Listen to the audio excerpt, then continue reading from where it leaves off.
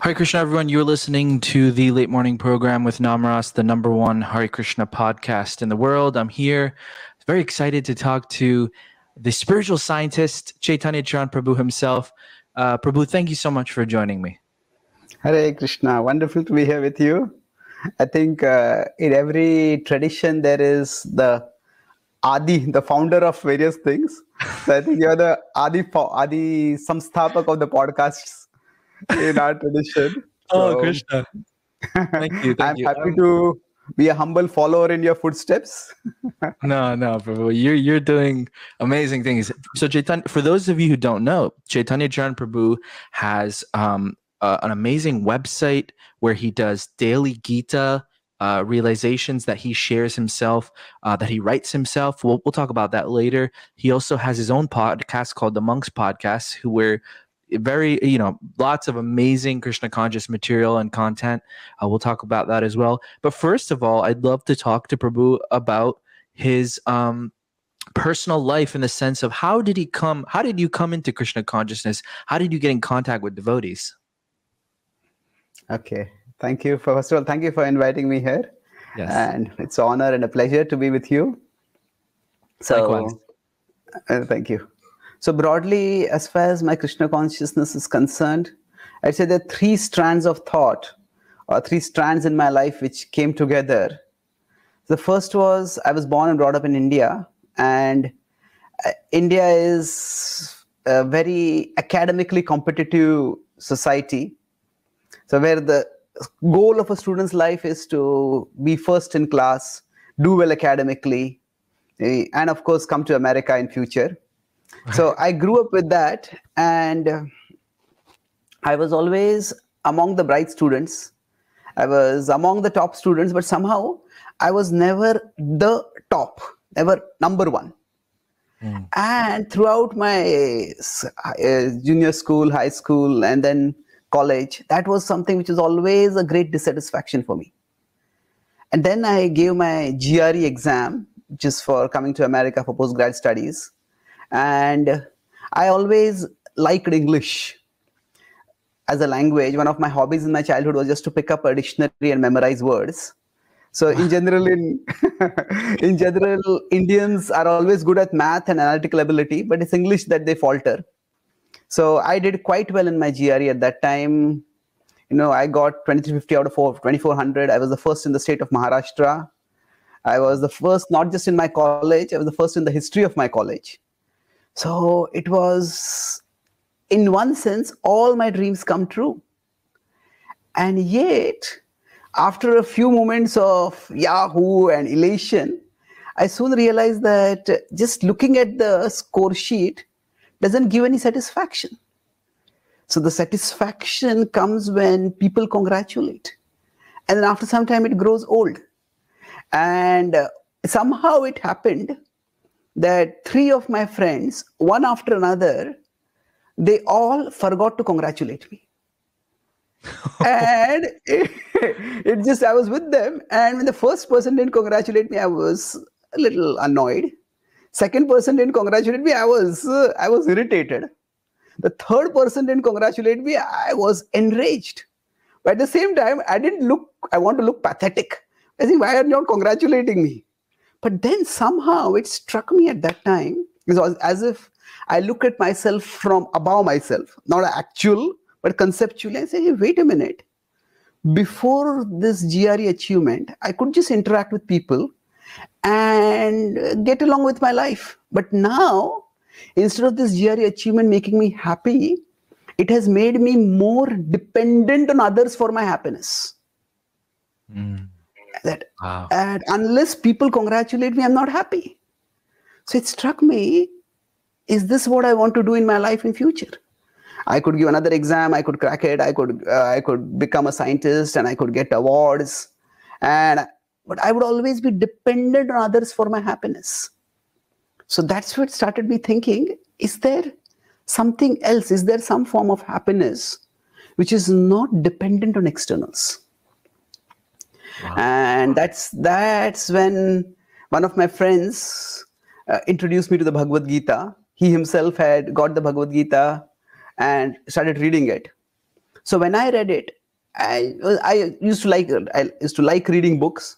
So I had read other Bhagavad Gitas before, but when I read this Bhagavad Gita, I was probably at a receptive moment in my life. And when I came to 622 in the Gita, where Krishna says, Yam labdha cha aparam labham manyate nadikam tata. Yasmin stito na dukkhena gurunapi vichalyate. He says that having achieved this, there is nothing more to achieve.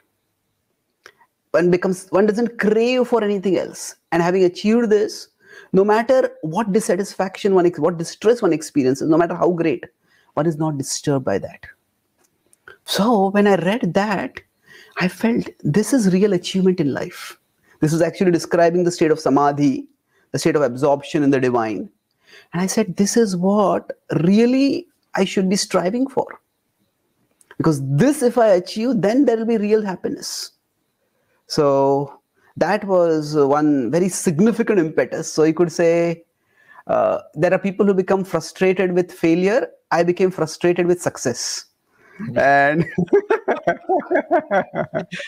so, and then was that friend that gave you the Bhagavad Gita, was he a devotee already, or was he also? Oh yeah, he was already a devotee, and he's a good friend of mine even now. Oh really? Wonderful. And so did you eventually, you joined the temple? Yeah, I'll come to that. So that was, as I said, there's one strand of thought. So this was in 1996, basically. I was introduced to the Bhagavad Gita. And then I was in third year of my engineering at that time. So simultaneously, I always had a lot of faith in the power of knowledge to transform. So one aspect was, of course, scientific knowledge. And I saw how scientific knowledge had transformed society. I would love to read about the biographies of scientists, and especially not just scientific discoveries, but how they made those discoveries. So I felt knowledge and education could transform society.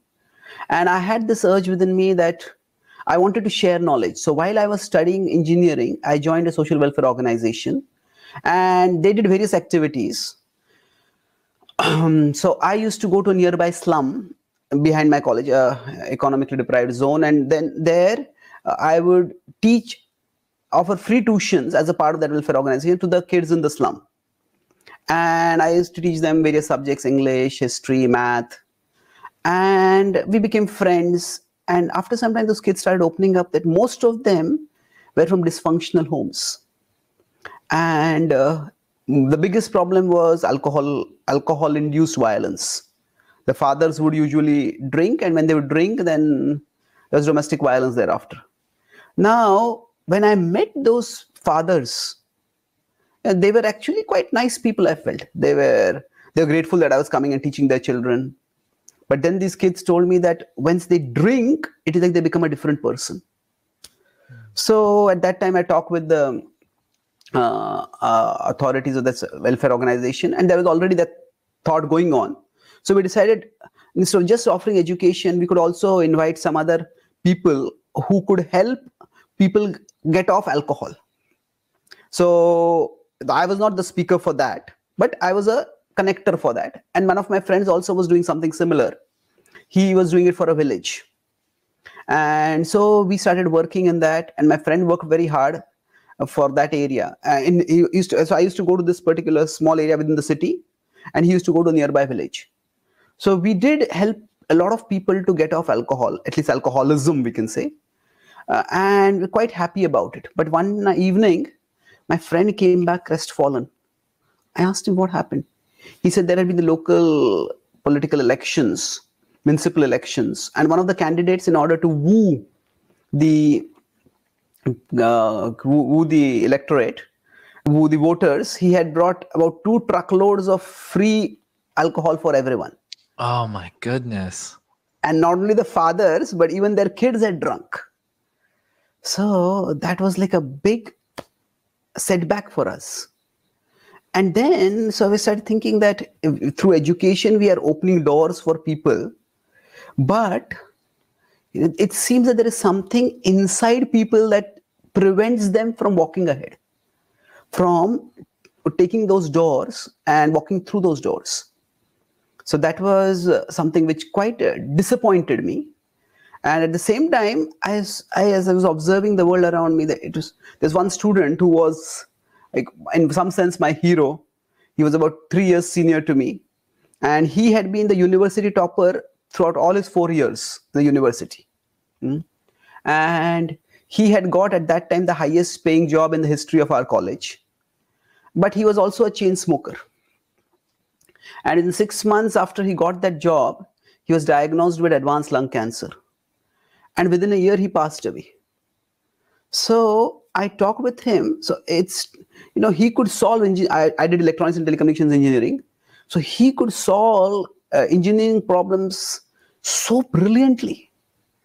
So I just somehow couldn't figure it out that if he can understand if he is brilliant enough to understand this, why can't he understand that he is actually courting disease and death by smoking? Somehow he said that I can't think unless I smoke. So what struck me from this incident was that this something self-destructive within us, it goes beyond the educational boundaries. That is not that education is a protector against the self-destructive force within. And again, when I read the Bhagavad Gita, in 336, Arjuna asks, what is it that impels one to self-destructive actions? Atakena prayuktoyam papam charati purusha anichanapi varshneya baladivaniyojitaha. So by force, as if. So I said, this is the question which I have also been having. And it's not that I was just talking about people being alcoholics or chain smokers. I didn't have any gross vices, but I was also infamous for having a short temper. So really? I started realizing that this force, it may be to a greater degree in others, but to a smaller degree, this self-destructive force is there within me also. So that struck me. It took me some time to understand what the Gita's answer to that question was and how that answer was applicable. But then when I was introduced to Bhakti and I started practicing the process of Bhakti, especially studying philosophy and trying to live that philosophy, I found that it just led to a transformation.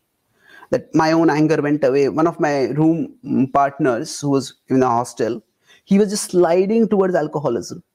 And he also started practicing Krishna consciousness, started practicing Bhakti yoga, and he just gave it all up. So I realized that this could be the way ahead. That this is the kind of knowledge that is really required in society. That with education, so nowadays the way I put it is that scientific education can make the outer world better. Spiritual education can make the inner world better. So, and we need both to improve the world and improve ourselves. So scientific education gives us control over externals. It is spiritual education which gives us control over internals. So that's the time when I felt that this is what I should really focus on. That I would like to study this and share this. So that was also a significant impetus for choosing to dedicate my life to studying and sharing the wisdom of the Bhagavad Gita. I have a question regarding, because you see that science and Krishna consciousness, sometimes devotees have even left Krishna consciousness, or people are not even attracted to Krishna consciousness because it's from their perspective, it's not scientific in the sense of it's a lot of like revelation, like you know how they say the taste of the pudding is in the eating. So we say, oh, try Krishna consciousness and see how you feel, but that's not scientific per se. So what was it about Krishna consciousness and about the Bhagavad Gita which made you kind of become maybe not unscientific, but kind of like what you were like, oh, this is cool, but it kind of goes against science in some sort of way? Yeah, I would say two things. It was, first of all, I grew up in a culture where I'd heard about the soul, and of course we used to worship in our homes. I was born in the Brahmin family, so that way it was there, but I had never heard any logical, rational explanation for the concepts of soul or for the concept of God. So now when I encountered devotee scientists who were doing research to present Krishna, the wisdom of the Bhagavad Gita scientifically, it struck me that this is amazing. So the evidence for, I won't go so far as to use the word proof, because proof is something which ultimately every individual has to decide. But there is strong evidence of past life memories and near-death experiences and other things which points to the existence of a soul. In fact, later on, I have written a book on this topic called Demystifying Reincarnation. So the point was that I found the scientific evidence like a new vista of knowledge. Although I considered myself reasonably well-read, somehow I had never encountered this. And yes, there are aspects of Krishna consciousness that are not scientific, but I would say it's more than that. They are not unscientific, they are trans-scientific. So it's not that they are against science, they are above science. So let me just share a screen, the simple diagram over here. So this is a diagrammatic depiction. Now, if you consider the wisdom of the Bhagavad Gita and the Bhagavatam, there are parts of which agree with science. There are parts of which contradict science, and there are parts of which transcend science. Now, this is just a schematic representation, not actually, you could say, representative of the size. If we overall study the scriptures, we'll find that what agrees with science is very small, what contradicts science is very small. What transcends science is the majority. And this transcending science, that is what is critical. So that the science can provide us means.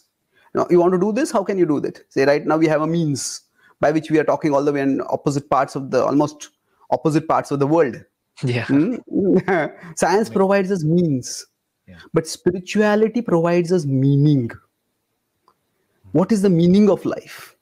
So these are two different domains. There are some overlaps, but for some people, the contradictory parts they become too highlighted in people's minds. And that's because they often look at the rituals that are involved there in religion. I can't believe this, I can't do this. But beyond that, there is a huge amount of philosophy. And if you understand the philosophy, then things become relatively easier to practice. So my understanding is that spirituality is also in its own way like a science. So it is a science of a different nature. It is not science in the way we normally consider it. So I have written about this in also book. In science, we have theory and we have experiment. Similarly, in spirituality, we have philosophy and we have religion. So just as in science, the theory postulates that maybe things work in this particular way. When Newton saw apple falling, he postulated maybe there is something called a force which attracts particles of matter to each other. And then he did experiments. So when the experiment is done, okay, an apple fell, does another fruit fall, does a stone fall? And not just in UK, does it fall in France, and does it fall in America, does it fall in various parts of the world? So that is the experiment. So similarly, in spirituality, there is philosophy. The philosophy tells us about the nature of reality. And in fact, the word philosophy itself means philo is love, sophos is truth. So lover of truth or seeker of truth. So philosophy is the search for truth. And religion, while many people equate it with rituals, religion is actually a set of practices that are meant to enable us to give realization of the philosophy. So this is what Krishna talks about in 9.2 in the Bhagavad Gita. Raja Vidya Raja Guhyam Pavitram idam uttamam Pratyaksha dharmyam susukham kartum avyam. So Pratyaksha dharmyam. So he says that I will give you the knowledge. So that knowledge, Raja Vidya Raja Guhyam, that is philosophy. I'll give you the philosophy. But then he says, along with that, I will give you the process. Pavitram idam uttamam, that which will purify you. And by this Pratyaksha you'll get realization.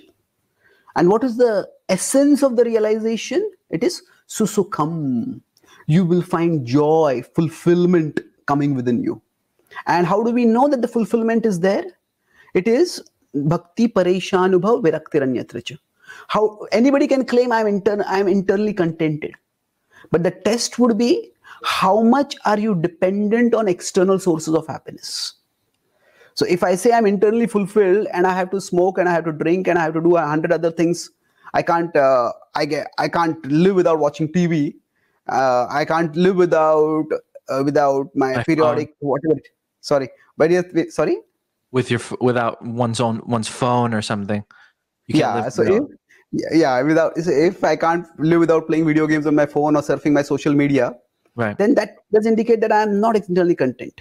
So in this sense, Krishna consciousness, I wouldn't say it's science in the normal sense of the word, because quite often science is associated with a naturalistic approach. We look at material phenomena and we try to explain material phenomena.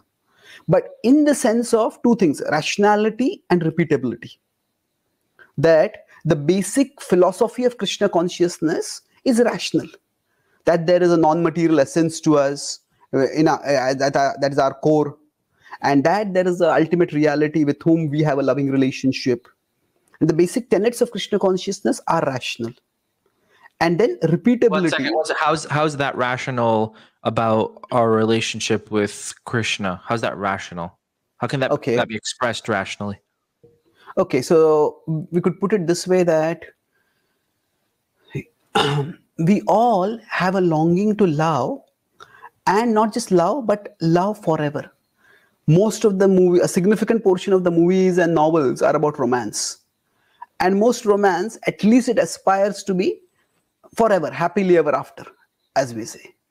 Now, if we consider from a purely logical perspective, that there is no happily ever after.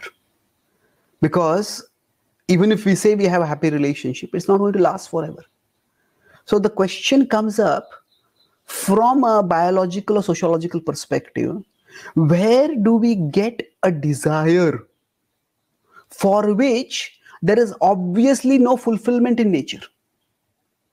Say, to give an example, say if somebody is living in a remote African village, and one day that village, that tribe, has no connection with the world, no internet, no social media. They're just living in their own universe.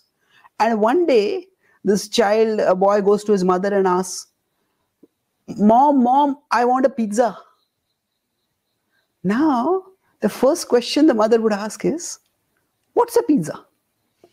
And even if she knows what a pizza is, she says, how did you come to know about the pizza? Because there's nothing in his environment that would even give him knowledge, leave alone the desire. So, similarly, there is nothing in our environment which lasts forever. So then how do we get the desire to love something forever or love someone forever? So the desire for love is understandable from a purely reductionistic, materialistic perspective. The desire to love forever, how do we understand that? Where does it come from? So if a desire has no source in the external world, then it suggests that the only source of that desire would be from the internal world. That means there is something within us that longs for everlasting love. So this desire is not biological, this is not sociological, this is a spiritual desire within us. And now we could debate whether this desire is actually going to be fulfilled or not, whether there is an ultimate reality who can reciprocate love with us. These are matters of debate. So it's not, I won't say, when I say Krishna consciousness is rational, I'm not saying that it is rationally irrefutable. Because ultimately, as I said, this is different people can argue for rationality from different perspective. But it is rationally unintelligible. That we have a longing to live forever and a longing to love forever. So the longing to live forever suggests that there is a core to us that is eternal. And the longing to love forever suggests that there is an object of love that is eternal. And now what exactly these are and how all that relationship is to be developed, that is a whole different dimension of knowledge. So in that, the basic tenets of Krishna consciousness, in terms of the existence of the soul, in terms of the ultimate object of love, in terms of the philosophy of karma, explaining, one of the things that also, I didn't go into third strand of thought. If you want, I'll go into that, but let me complete this. That the rationality and repeatability. Repeatability means that it's not linearly repeatable. It's not that, say, not like gravity, if I take this and drop this, it's going to fall. If I take this, it's going to fall. So it's very linearly, predictably repeatable. But in Krishna consciousness, because it involves individuals and individual consciousness, it's not that predictably repeatable. But overall, if somebody practices bhakti yoga, they experience inner contentment. They experience outer capacity for distancing themselves from unhealthy habits, unhealthy behaviors. The exact pace may vary. The exact change may vary. But that is something which I've seen across the world, people experiencing that. So in those terms, in terms of rationality and repeatability, we can say Krishna consciousness is scientific in its own way. Okay. Very interesting. Thank you for expressing that. Tell us a little bit about then what happened, how you joined the temple and all that. Okay. Yeah. So maybe I'll just come back to the third part. So I said first part was my own achievements. Second was my social contributions. A third was my relationships. That when I was in my school, I was among the toppers in my 10th standard. So when I was 1, I had polio. So I was just walking one day and I just fell down, and I never could walk normally after that. So apparently I was given the polio vaccine, but the doctor who was supposed to give the vaccine, we were living in a remote part of Maharashtra. So his fridge broke down or something like that happened. And the vaccine dose was not proper. So basically I ended up getting, now that can be in today's world about vaccination, it can be a inflammatory point. But anyway, I don't want to get into that issue. I never really thought about it from that perspective. But basically I got polio and I couldn't walk normally. Fortunately, I had very loving parents. And my parents decided that they will do everything possible to help me have a normal childhood and to take care of me and to try to, of course, heal me. They tried various things. Nothing really healed the polio, but they took extreme care of me. They decided we will not have any other children for at least 10 more years till he's grown up. And so when my parents would talk with relatives and other acquaintances, so this topic would come up, then they would say that since my childhood, I was quite good at studies, good at language and math. So my relatives and parents would talk and they would say that, what he lacks in physical ability, he has in intellectual ability. So what God has not given him in physical ability, God has given him in intellectual ability. So when I would hear that, I would think, who is this being God who has such absolute control over my life? He decides what to give and what to take. So I was a small child, but at that time. But then I grew up, and then when I was in 10th standard, at that time my mother got blood cancer, advanced leukemia, and we detected very late. So she passed away within 1 month after the detection. So that was a big shock for me. My father used to have was a traveling job, so I was connected with my mother.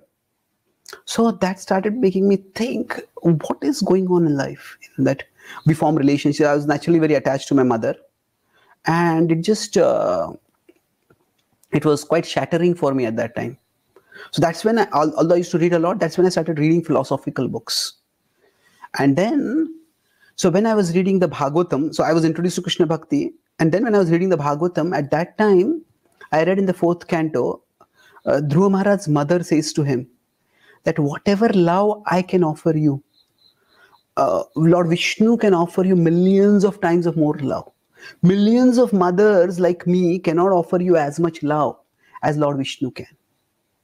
So that struck me very much. Because till that time, sometimes when we have the presentation of Krishna conscious philosophy, it can be very world rejecting. So, for example, one of the pastimes which I had heard and I found very disturbing, that was the pastime Chitraketu, where he says, which mother, which father? And it sounded very heartless to me. That, okay, you may say, okay, I may have had many mothers and many fathers. I didn't deny the philosophy.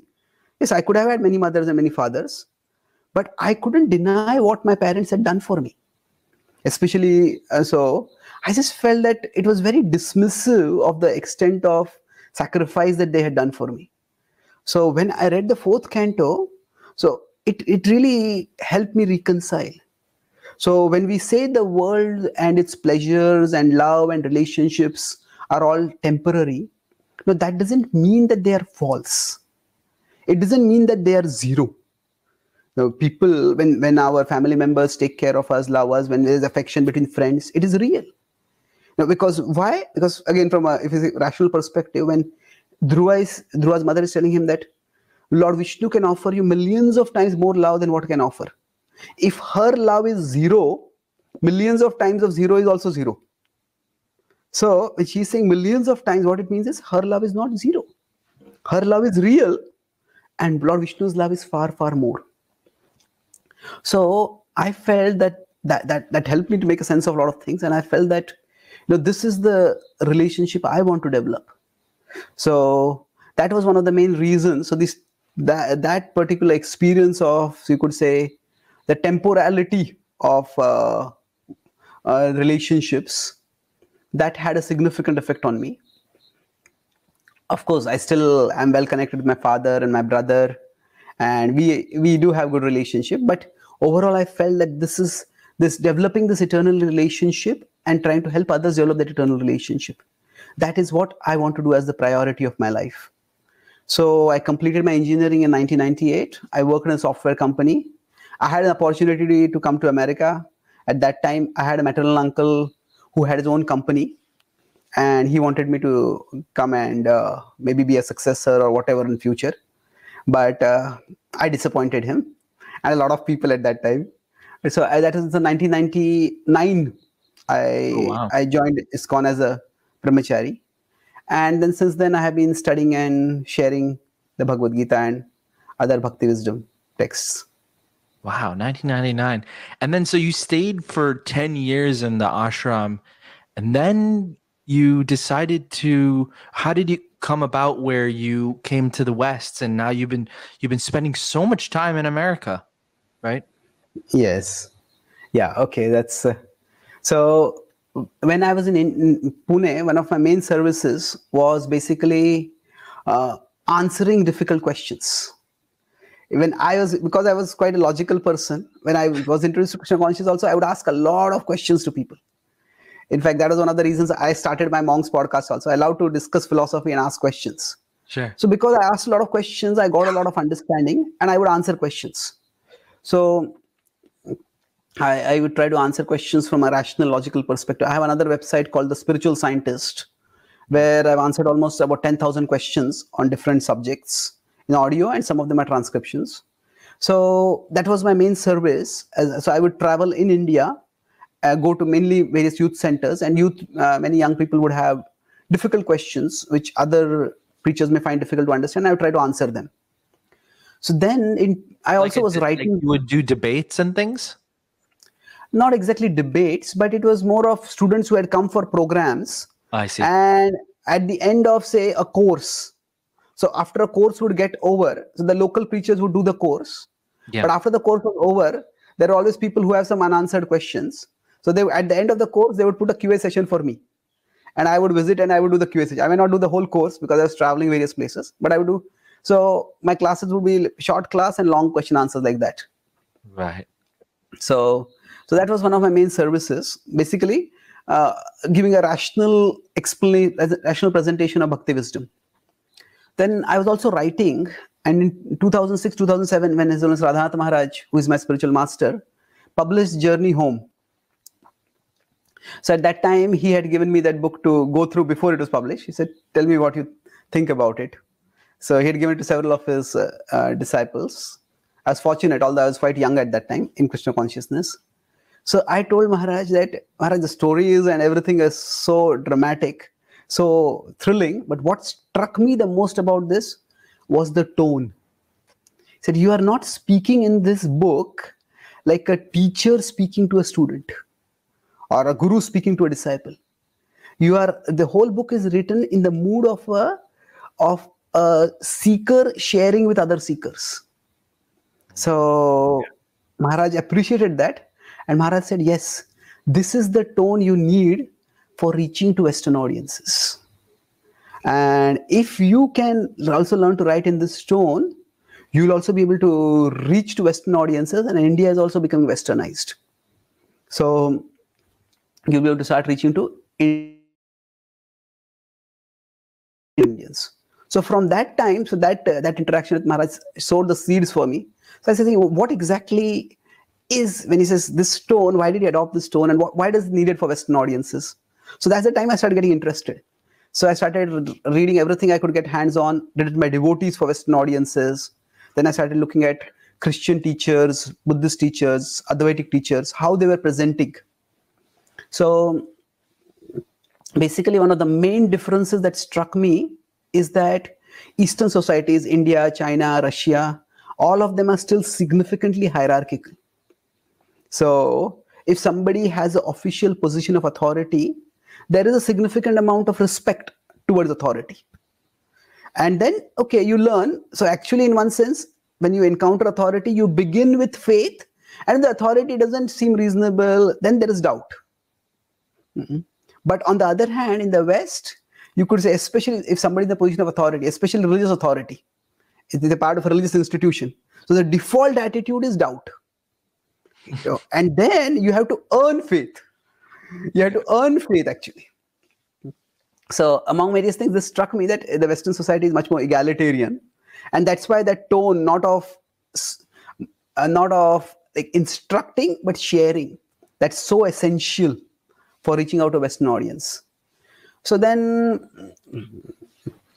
around 2014, so 2007, 2008, I started doing the study. I continued my outreach in India, continued my studies and speaking in whatever way I could. But in 2014, so from 2010 to 2011, I was getting invitations to travel outside India. But 2014 was the first year I actually started traveling. I got the blessings of senior devotees, of my spiritual master and other senior Vaishnavas. And since then I started coming, and I got a fairly good response to the talks. Many senior leaders in America, they appreciated it. And then, so one thing that struck me when I came to America was how, again, egalitarian the culture was. In India, even if there is a senior devotee from our own generation, say like my Shiksha Guru, who may be 5 or 10 years senior to me, it's almost like you look up to him. But when I came to America, I was talking with Prabhupada disciples, and they were so accessible and so friendly and down to earth. Right. So it was quite, I came from a very conservative brahmacharya ashram with a very hierarchical structure, and I was exposed to the egalitarian culture. It was quite a revealing experience for me. So I had to very broadly reconceptualize my conceptions of my understanding of what Krishna consciousness meant. I was giving a class in a Western Outreach Center, and there was a nice question answers. There were boys and girls. They all asked questions. I answered them, and they asked some questions after the class. Some of them came privately and talked. And the preacher who had organized that program, who was the organizer of that center, he was also there, and he's a senior Prabhupada disciple. So after the program, he told me that you will be able to do quite, if you spend time in America, you can contribute to Western outreach quite a bit. You will be helpful in that. You will be effective in that. I says, why do you feel like that? I thought maybe he said my question answers were good, my presentation of philosophy was good. So he said that you are not uncomfortable around women. Right. When you said that, huge. Yeah. And at first, my first reaction was, is that an appreciation or a criticism? Wow, interesting. So the point was that because the boys and girls, they were all asking questions, and I tried to answer them as much as they could. Yeah. So what he said is that actually, to some extent, in India, gender separation, it's quite natural. And especially in India, monks, even Indian women understand monks, you have to keep a distance from them.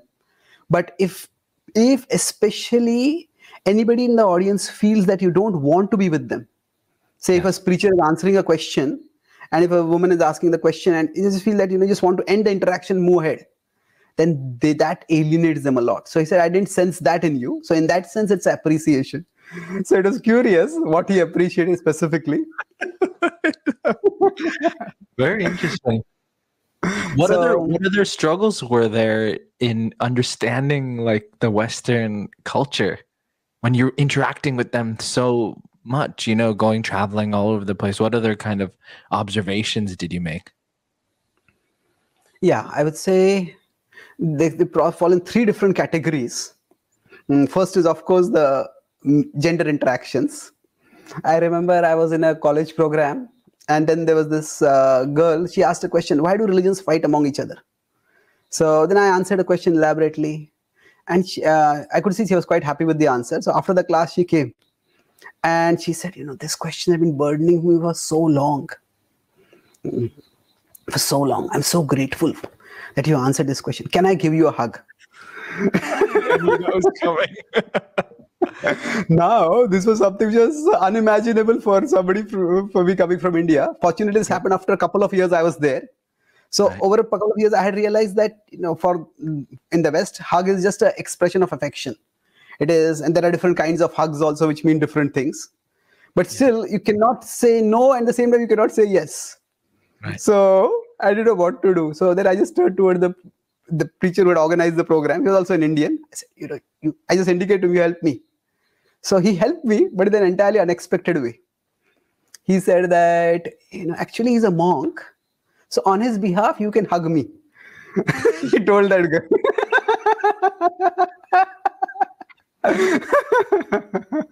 That's so funny. And then that was not the end of it. His wife was there. So he says, I am his wife. On his behalf, you can hug me.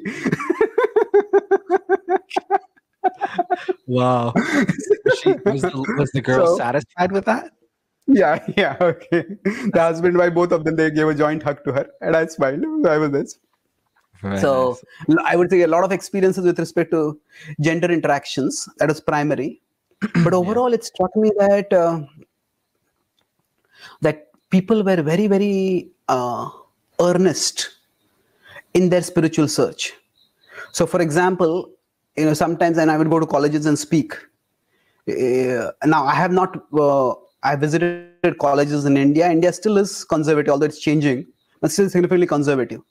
So sometimes some of the boys and the girls would be very, very scantily dressed. Right. And yet at the end of the class, when they would come and ask questions, they would have such serious questions. So it started, I realized that you cannot judge people simply by the way they are dressed or their externals. For them, that dress might just be a normal part of their culture. And that their dress is not a statement about their spiritual interest or spiritual lack of spiritual interest. So the idea would be, the default conception would be that if somebody is flaunting their body like this, they are so much in bodily consciousness. What interest they would have spiritually? So, but it was not like that at all. So I started realizing that there are so many cultural assumptions which we superimpose on spirituality. That means a particular person dresses in a particular way. That means they're not really spiritually interested. Or how can they be spiritually interested? A particular person dresses in a particular way, they must be spiritually interested. It doesn't work like that. So that's why I said that I had to broaden my understanding of what Krishna consciousness was significantly. So first was with respect to gender. I could tell a lot of stories like this about gender interactions. But the other, the second, and I would say significant aspect was that when we present spirituality, this is something which I had to learn by experience, that quoting scripture does not have the same weight with Western audiences, especially new Western audiences, as it has with Indian audiences. In India, if you quote scripture, oh, you are so learned. But in the West, if you quote too much, not in the West, to a Western audience, if you quote too much scripture, it actually can be a disqualification. Can't you think for yourself? You're just towing the party line. So they would like it that you draw wisdom from an ancient tradition. But you present the wisdom. Don't just quote it to me. Don't just parrot it to me. Yeah. So that, again, it is not, so in one sense we may say that we are presenting wisdom from an ancient tradition, but that does not give credibility as what we speak, how we make the message intelligible to people. So that is also a reflection of the individualistic ethos. So we could say India and Eastern cultures are a little more community based and West is much more individual based. So again, I don't want to generalize because India is complicated, West is also complicated. But in general, it is people are not interested so much in, or not interested, they are averse to religious organizations and religious hierarchies. They are interested in spiritual individuals. So it is not what you quote or where you come from, but it is who you are.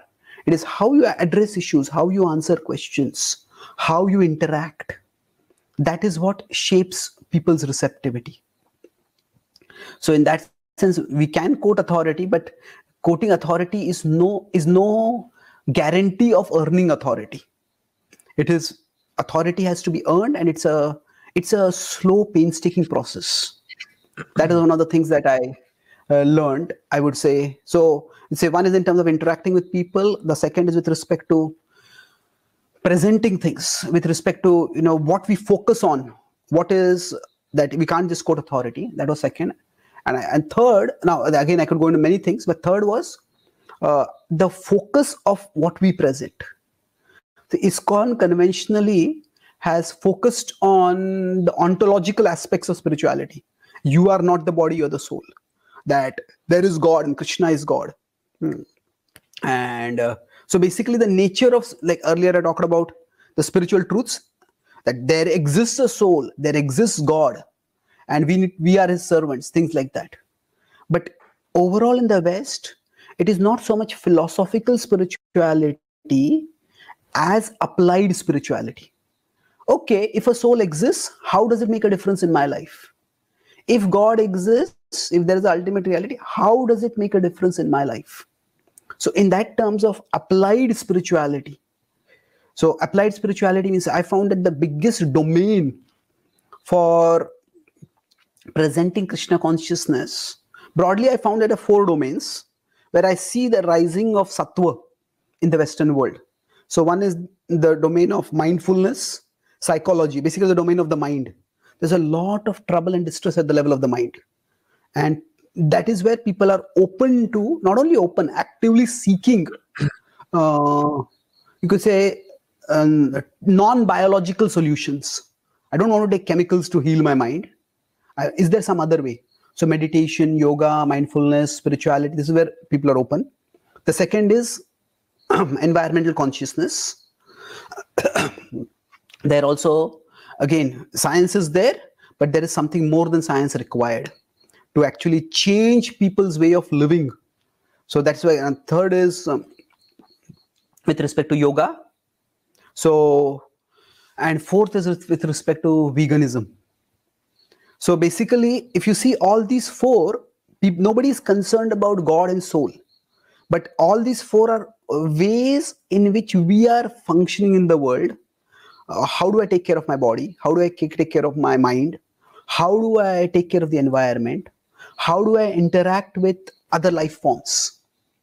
So veganism basically. So these, if we can present our wisdom, our tradition's wisdom, in a way that makes a difference to people's current concerns, that is where we will be able to reach out to people.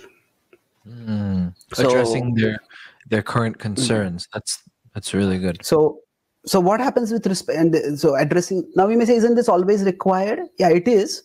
But if you consider, say, for example, Indians in America. Now, again, I don't want to generalize. at all. See, Indians have a religious instinct, quite a strong religious instinct. So for most Indians, you don't have to tell them why to practice bhakti. So after spending some time in a significant amount of time in India dealing with skeptical questions, and then in America dealing with skeptical questions, I realized it's a huge difference.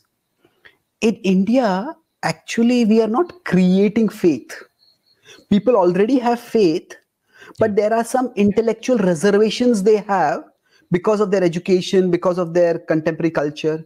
So we just remove the obstacles for them to act on their natural faith. Now, we remove obstacles from them to act on their natural faith. So that means most people, I don't know how it will be 1 or 2 generations later, but most people have had parents or grandparents going to the temple. Most people have had homes where there's some kind of altar. Some festivals are celebrated.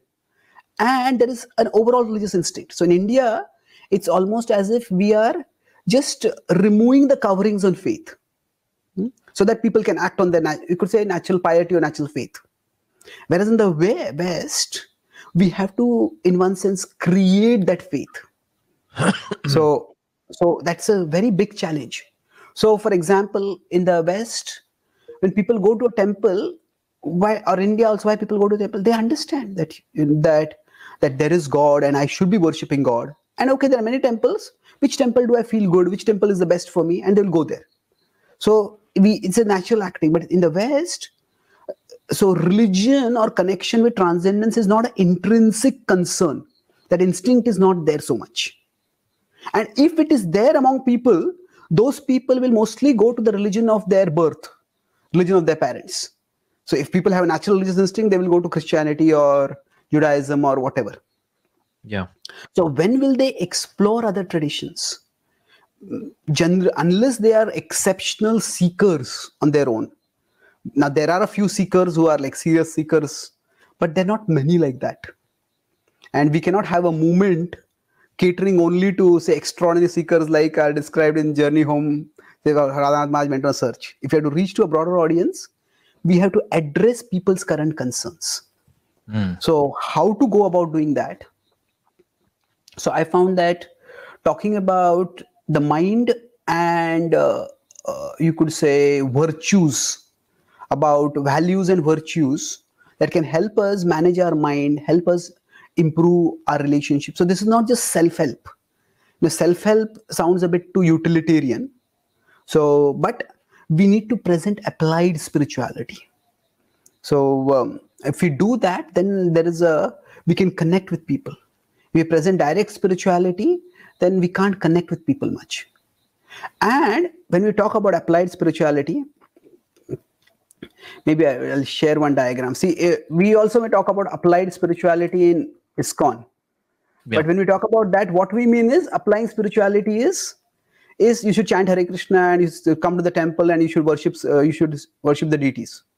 Right. But that is not what people have in mind when they talk about applied spirituality.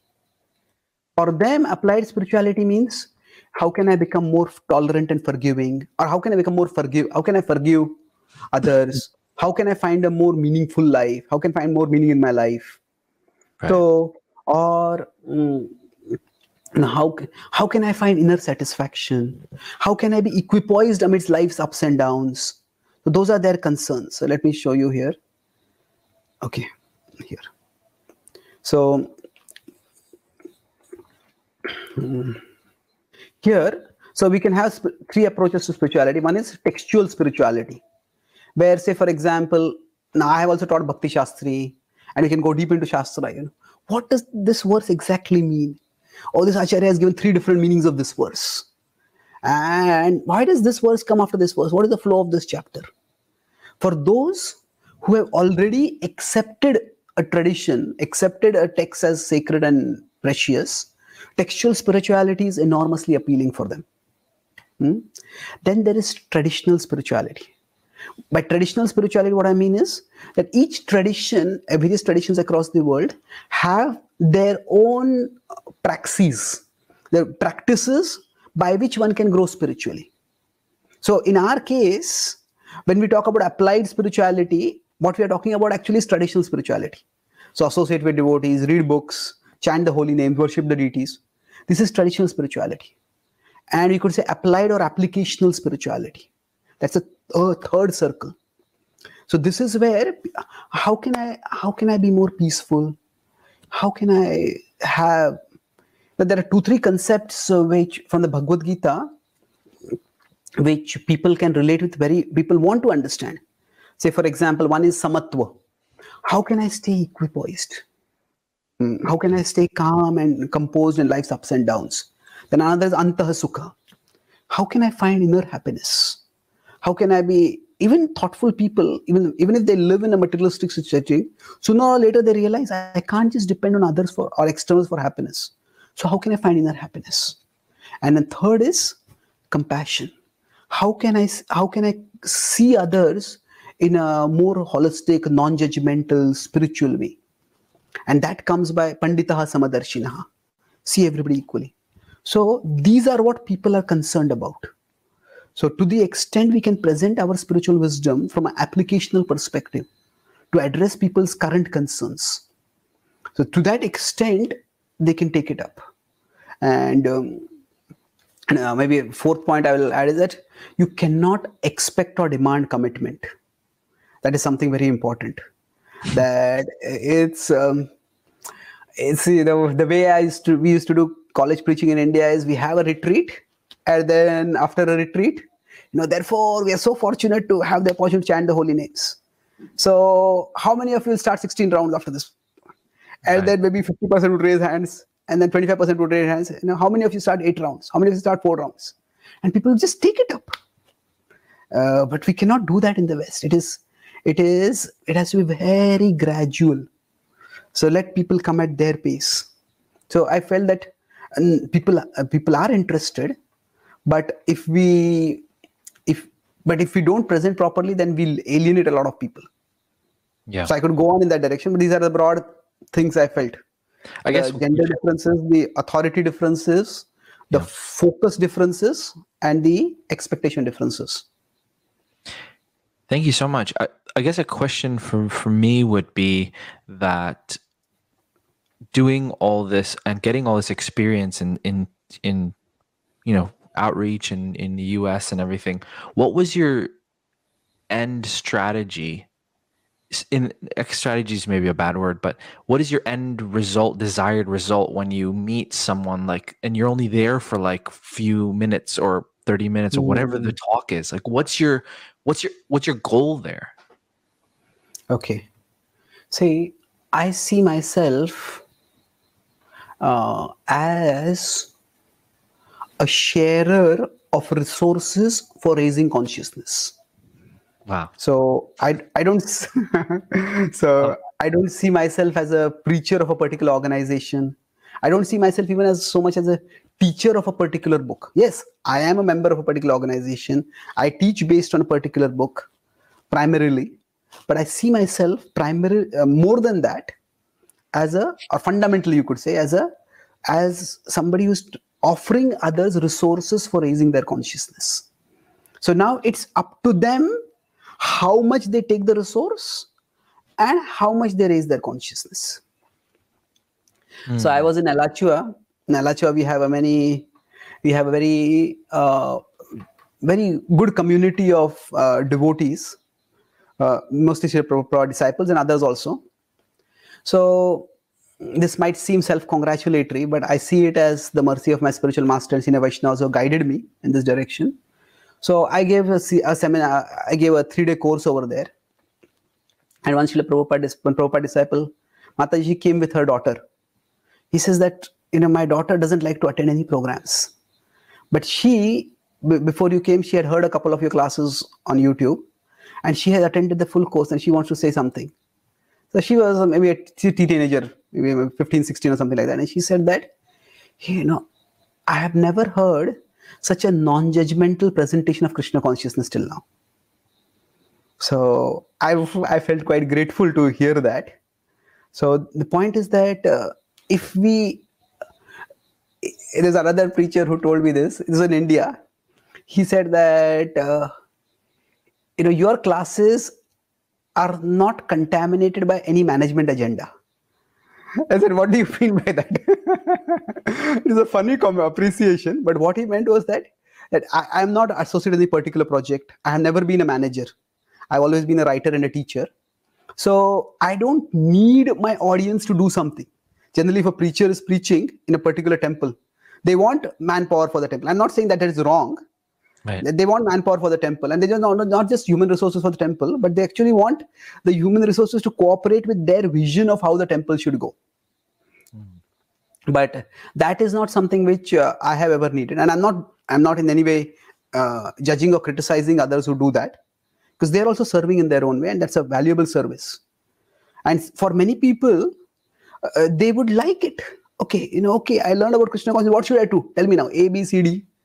And that's how they are structured. And when they have a clear trajectory, they can grow. For some people, okay, I will figure it out. Once I understand this, then I'll decide what I want to do. So we need to have room in our movement, even for people who need that space to think and grow at their pace. So that is what I try to do. I try to offer resources for raising consciousness. Wow, I really like that. I like that story about it seems that a lot of young people will pick up on that immediately. If there's some kind of judgmentalness or some kind of agenda in what you're saying, even devotee kids will pick up, and that in itself will turn people off. So it's very interesting. It's true. Let's talk a little bit about the love that you have for Bhagavad Gita and your daily writing of I don't know what it's 200 300 words or something, or 600 words of daily Gita realizations that you email out to. I don't know, how many people do you have on that list? Yeah, okay. See, I was always a good reader. As I said, I like to read books, and I always had a desire to write. Yeah. Before I was introduced to Krishna consciousness, I didn't know what to write. So I didn't have so many ideas to share. Once I started practicing Krishna consciousness, started sharing, then I started writing a lot. So I've written about 25 books till now. Around 2011, I had a fracture. I fell and I had a fracture in the same leg where I had polio. So for some time, it seemed I might not be able to travel again much. Fortunately, I recovered and I've been able to travel reasonably. But so at that time, I needed some engagement. Yeah. So I had been exploring various things. So I had that was the time when internet had started becoming big in India, and I started exploring how outreach is done online. So one thing I noticed is that there are many Christian preachers who send daily messages, daily passages based on the Bible, not just quotes from the Bible, but their reflections based on the Bible. There are at least a dozen I found who do it on the Bible. There are at least half a dozen who do it on the Quran. But I couldn't find a single, not just within ISKCON, single teacher, but even in the whole Hindu world, who actually shared wisdom in a written form on the Gita every day. So I started talking with the different senior devotees, and I knew many who were very effective teachers of the Bhagavad Gita, but they all were busy in their own way. And I suggested to them, generally in our movement, there's one thing: whoever is the giver of the suggestion has to become the implementer of that suggestion also. So then I got blessings from senior devotees, and I decided to myself attempt it. So basically I try to write a 300-word meditation on the Bhagavad Gita every day. I take one verse and I try to explain it in a contemporary, applicable way. So I try to do two things, logical and practical. There's a logical flow to it, whatever I'm saying, and then what I'm writing, and some practical understanding and application. So I was not sure how much I would be able to write, but by Krishna's mercy, since 2011, I have been writing more or less every day. So we have more than 4,000 articles on the Gita, on the GitaDaily.com now. And we have about 6,000 subscribers by email, about 20,000 subscribers on WhatsApp. The Gita Daily Facebook page has Gita Daily Facebook page has about 700,000 followers. But that doesn't necessarily mean that many. 700,000? That many people have liked it, but that doesn't mean that many people read the Gita Daily. But That's great. It's still amazing. So see, what happens is the written format, videos are relatively easier to watch. Yeah. The written format requires a little bit more application and effort to read. And I'm not giving motivational messages alone. It is more of understanding of the Gita. So what I found is that if you consider the genre of self-help, in many ways, Christians were the pioneers for presenting spiritual help from a religious perspective. There was Norman Vincent Peale who wrote The Power of Positive Thinking. If you read the Bible, there is not much self in it. There is quite a bit of help, in the sense that there is not much self-knowledge.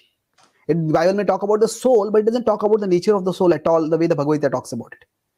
And there are verses in the Bible which can be motivational, which can be inspirational. Somebody is in fear, somebody is in uncertainty. I'll walk through the valley of death, but I'll be protected by God. Stay still and hear the words of God. I have plans for you to prosper you in future. There are many quotes like that. But if you look at the Bhagavad Gita, if you want to ask, if somebody asks you, can you share an inspiring verse from the Bhagavad Gita for me? Now, if that person is an entirely new person, you really can't quote a verse from the Gita. Yeah. The Gita, there are many verses which are inspiring, but the inspiration becomes evident when we understand the worldview of the Gita. So the point I was making is, if you consider self-help, in the Bible, there is help, but not much self. In the Gita, there is self, but not much help. So unless you fully understand the self, unless you understand the worldview of the Gita, it's difficult to take verses from the Gita and see them as inspirational. So how we could take the self and show the help based on the knowledge of the self. That is what I try to do through my Gita Daily articles. And I have several courses on the Gita also. I have Bhakti Shastri course for those who are serious students of the Gita. I think that mine was one of the first online courses. So there are 108 classes on all the 700 verses, systematic study of the Gita. Then I have done a Gita Light course, which is also available on my website, brief introduction to the Gita. Then I've done a 51 session Gita key verses course. And I'm planning to do many more courses on the Gita, explaining things from various explaining how the Gita can be approached from contemporary perspectives. So what I'm doing, if you consider Gita to be the center, then what are contemporary concerns? So the Gita from an environmental perspective, the Gita from a mindfulness perspective, the Gita from the perspective of, as I said, equality of vision. Nowadays, we should not be judgmental, we should be egalitarian. So Gita from that perspective. So that is my long-term vision. I've been writing articles in these on various topics in Gita Daily, but I'm now planning to make various courses which connect with the Gita. So the Gita will be like the node and address various contemporary concerns based on Gita wisdom. Wow. How do you not repeat any ideas that you like? How does it always, I know it says, it's always fresh wherever you bite it, it's sweet no matter where it is. But as far as like the concepts that you come up with relating to the Gita, how do you not repeat anything? Yeah, I wouldn't say that I never repeat anything at all, but I do try to make sure that there are some amount of fresh insights in every article. 2-3 things. First is that about writing, it is said that if you steal from one author, it's plagiarism. If you steal from 1,000 authors, it's creativity. So what that means is, I don't know if I'm Krishna conscious or not, but I'm definitely Gita conscious. That means whenever I read anything, especially whenever in my Gita Daily articles, I try to have as much as possible some memorable play of words. So for example, now in 1858, I wrote an article that we may have to live with pain, but we don't have to live in pain. So with pain, but not in pain. Or on 1716, I wrote an article that it talks about inner satisfaction, that we can't always be grateful for all situations, but we can be grateful in all situations. So So like that, I try to play with words. So for example, we are all parts of Krishna. So be a part of Krishna. Be not apart from Krishna. So a part and apart. Right. Right. So in fact, based on the Gita Daily articles itself, I have published 2 books, which are basically 360. Each of them are 365 quotable quotes inspired by the Gita's wisdom. Mhm. Those are probably among the most widely distributed of my books. So basically, I try to have some play of words. So whenever I'm reading anything, hearing anything, or even articulating things, so at that time, anytime I come across a striking word usage, a striking turn of phrase, I try to see how it can be connected with the Gita's wisdom. So I generally recite the Gita regularly. So at least one chapter daily or whatever. So the Gita's verses are always there in the background of my mind, you could say.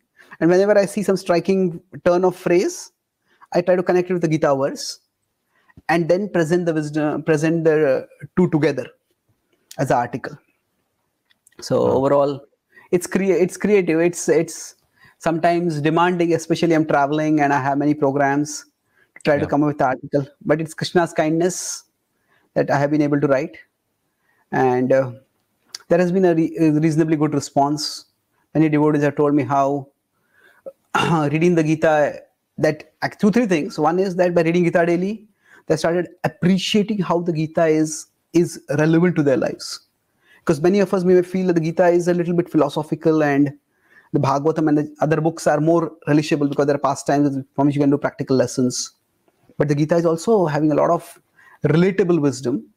That's one thing. Some devotees have told me that when they're going through difficulties, especially relational difficulties or difficulties with the mind, I write a lot on the mind. 6.5, 6.6, 6.25. Those are the verses on which I have written the most articles. So 6.25, 26 also. So they say that especially then dealing with issues, mental troubles, they found that quite helpful. So that way I'm trying to do some service and Krishna is reciprocating, devotees are finding them helpful. New people are also connecting with it. There are quite a few Christians who read the Gita daily. Really? And they say that, yeah, they subscribe for that. And they say that it's one person, he's in Europe, he's a reverend. So he wrote to me and he told me that, almost 90-95% of what you write in Gita daily, I can easily connect with that. Because it's something similar to what I read in the Bible, but it's articulated in a different way. So again, see, I'm not, if you talk about those 3 circles, textual, traditional, and applicational. So this is more of textual and applicational. So it is not that at the end of the Gita article I say you should chant Hare Krishna, you should worship the deities, or it's not that I'm not saying that, but that is not. It is, okay, this wisdom, if we understand, those will be the natural results. Yeah. But this wisdom, how we can use it to infuse our life with virtues, and we can find a direction, a compass in our life. That's what I try to do with the Gita. I think that sometimes devotees don't want to admit that in different places, according to time, place, and circumstance, there's a way to communicate with people that they can connect with. And I feel like you've kind of cracked the code there with I guess a Western audience that, because sometimes the idea is that, okay, we just do what, Srila Prabhupada's program was. It's the Harinam and the Prasadam distribution, the Sunday feast, which is amazing. And that's some people do connect with that for sure still. But there is something to say about meeting people where they're at, whether it be a young audience or more progressive audience, and not trying to, like the things that you just mentioned, like not trying to exactly chant Hare Krishna and worship the deities, but apply, give them resources of upliftment, like you said, and kind of give them those resources and things. I think that's really really brilliant. And I think a lot of devotees can benefit from hearing your experiences and try to even take that and use it in their own way, in their own outreach of Krishna consciousness. Yes, Prabhu. I mean, we made a very important point that I won't say I have cracked the code, but at least I have recognized that we have to spend time not just speaking to the audience, but hearing from the audience. Yeah. That is singular. So as much as I try to follow is that, on the class, Vyasasan, on the class, you speak, but after the class, hear from people who want to talk with you, hear from the organizers, try to understand the context where people are coming from. That's very important for learning. And now we may say we will just do what Prabhupada did, but that is an oversimplification, because Prabhupada himself didn't do one thing alone. At a very dramatic level, if you want to see, the way Prabhupada did outreach in America and he did outreach in India, there's a huge difference. Prabhupada in America was basically not just chant Hare Krishna, but basically it was like move into the temple. That was the main outreach. And it worked dramatically at that time. We had what Haguru Prabhu called the Hare Krishna explosion. But when Prabhupada came to India, his Western disciples created a sensation. He, along with his Western disciples, created a sensation. But practically no one was ready to move into the temples in India. So Prabhupada himself devised an entirely different program. And that program was life membership primarily. That basically Prabhupada would go to different Indian people's houses, take some prasad, give some class, and then they would contribute for building temples. They would give a significant contribution. That was a life membership program, and they could come and stay in the temples. Now, even some of the people who, say for example, the Juhu temple was one of the biggest projects, the toughest projects, because not necessarily the biggest, the toughest projects where Prabhupada faced very severe opposition. And there are many life members who helped Prabhupada in enormously, in enormous ways. At the same time, there are no interactions. Now, I had talked with Giriraj Maharaj, I talked with Radhanath Maharaj and others who have interacted with these life members. They afterwards also, because they were in Mumbai. So most of these life members, they were already from a pious family. Many of them already were initiated disciples of other gurus, and most of them were, we could say from our perspective, Advaitik or Mayavadi gurus. But Prabhupada did not make issue with that. Prabhupada did not even demand that you should chant Hare Krishna to them or chant 16 rounds or become initiated. So Prabhupada engaged them from where they were.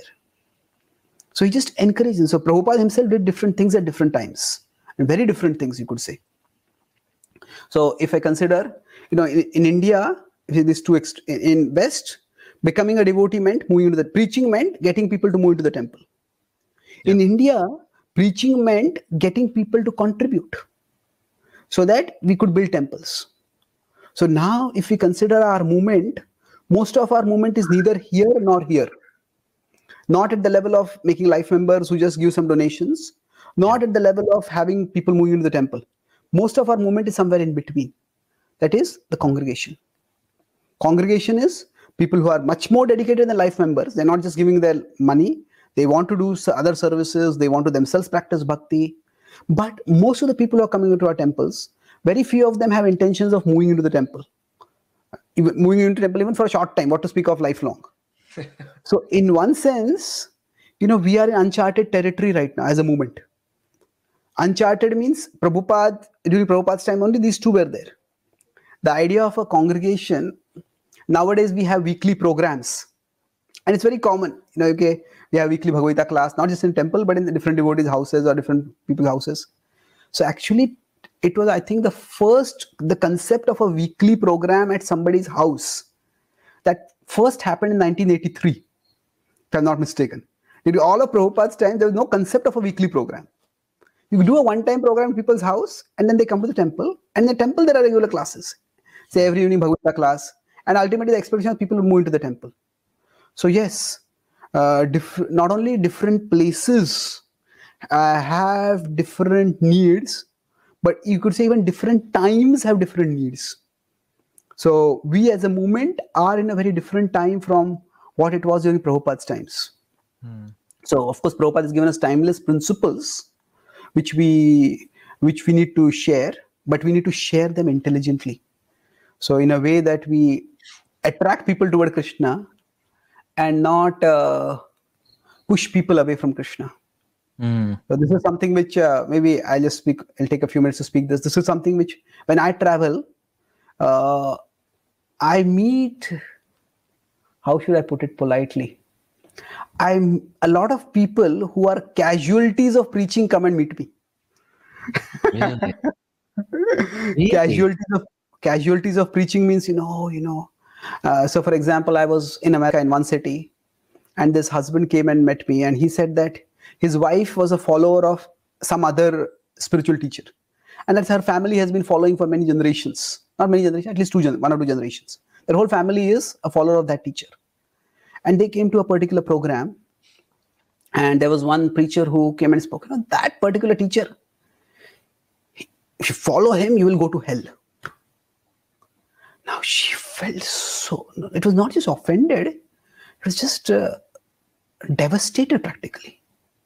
Wow. So now the speaker who spoke this, I know that speaker is a senior devotee in our movement, and he's also dedicated in his own way. And his mood is that, Prabhupada said, one moon is better than 1,000 stars. Ekas chandrastamo hantri tara sasrasha. So we want one person who is ready to give up all misconceptions and just surrender to Krishna. And he says, I want that person. And maybe their intentions are good, but we have to also consider the effects. The effect is that, unfortunately, we may be looking for one moon, but actually, whether we find the one moon or not, we end up extinguishing 1,000 stars. So, yeah, true. That's unfortunate. So that's why when I said that providing resources for people to raise their consciousness, if somebody wants to come to the level of becoming a moon, that's wonderful. But if somebody wants a star and that star can be lit a little brighter, that's wonderful also. Yeah. Now, if somebody is just again, we don't want to refer to people in abstract ways, but if somebody is just a stone and but that's hidden, if the star, the luminosity, little spark comes out, that's also good. So when I talked with that, I talked with the husband, and then we had a long talk. Then he brought his wife, and I talked with her also. The first thing I did was apologize to her, that whoever spoke like this, they don't represent the movement per se. Don't reject the movement just because of what you heard from one person. Yeah. And also, then I explained that 2 things basically when I deal with the casualties of preaching. First is that ultimately it is not your relationship with the institution or with a particular member of the institution. It is your relationship with the ultimate reality as you conceive it. And this movement has provided thousands of people, we could say millions of people, resources for developing that relationship. So you can, rather than rejecting the movement based on one particular experience, or maybe 2-3 experiences also, see the resources that you can find which help you to raise your consciousness and to develop your relationship with ultimate reality. And then those resources are available, and they're available in a very, very broad gamut. That's the first thing. And second thing is that it's we also, as a movement, we can say that the capacity for honest self-criticism, that is, I would say, it's not that it's not there, but it is developing. And so things are not black and white. Things are not black and white. And what I mean by black and white in this case, that's an obvious statement you may say. But the key thing I realized is that we often reduce people to abstract philosophical categories. But people are conscious persons who have many dimensions to their being. What I mean by that is that, say, if I say somebody is following a Mayavadi guru, and therefore we say they're Mayavadis. Not really. Now, they may be following a Mayavadi guru, but actually they may not even know what is Mayavad. and they may follow that guru, maybe because of that person's personal charisma, maybe because that person's center has a nice cultural atmosphere. Maybe they are going there because they just like the spiritual people over there. So philosophy is only one aspect of why people go to a tradition. So when we reduce people to a philosophy, oh, you are following this teacher, so that's why you are a Mayavadi. Well, that becomes that we are reducing people to categories. So that is a dangerous thing to do. So rather than reducing people to categories, if we see them as individuals, and okay, so if somebody, what I try to do is, somebody says, I'm following a particular guru, I'm following a particular teacher. Yeah, so what I would say is that, yeah, in today's world where most people are materialistic, it's good that he has spiritual interests and inclinations. Yeah. So what about that particular teacher attracts you? And then once they start speaking that, they also feel valued. Okay, you're not rejecting what I'm doing. And then when we understand what about that particular spiritual path or spiritual teacher or spiritual book or whatever it attracts them, then we have the opportunity to show them how that is available even within Krishna consciousness. Yeah. So I think that black and white approach is very dangerous. Is quite we end up alienating far more people than we attract. And Krishna consciousness, in my understanding at least, we would have reached far more people if we have a less confrontational approach and a more of yes, true. Thank you so much, Chaitanya Charan Prabhu. I really love the points you're bringing up there at the end about black and white and less confrontational. It's very valuable, and I think devotees can learn from that for sure. So if you want to get in touch with Chaitanya Charan Prabhu, he has a number of websites and also Facebook page. So let's start there. Facebook page, facebook.com/Chaitanya Charan. He has the podcast, as I said, which is called The Monks Podcast. You can find that there on that Facebook page, and you can also find it on YouTube under his YouTube page, Chaitanya Charan. And then he also has this website, thespiritualscientist.com. And then I was tickering earlier at the bottom, the GitaDaily.com. So this is how you can get in touch with Chaitanya Charan Prabhu. He has so much content that he puts out, and you can take advantage of it on Facebook, YouTube, via email as well, WhatsApp even. I'm sure there's instructions there on the website. Chaitanya Charan Prabhu, thank you so much for joining me. I really enjoyed our conversation, and I enjoy learning from you. It's always a pleasure, and I love the way you categorize things. Like, okay, there's this one step to third step, and then I love that, and it shows your depth of knowledge and thinking, and I love that so much. Thank you so much, Prabhu. Appreciate it. Thank you, Prabhu, for inviting me, and thank you for your very pertinent and you could say very pertinent as well as thoughtful questions. And of course, before I end, I would like to express my debt to you. As I said in the beginning, my Monks podcast is a spin-off, I could say, from your podcast. So I watched some of your podcasts and I said, this is a brilliant idea.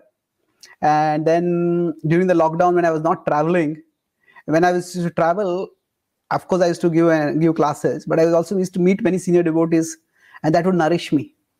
So I thought that virtually I'm giving classes, so why not I also get association? But then that's how I thought that I could start the podcast.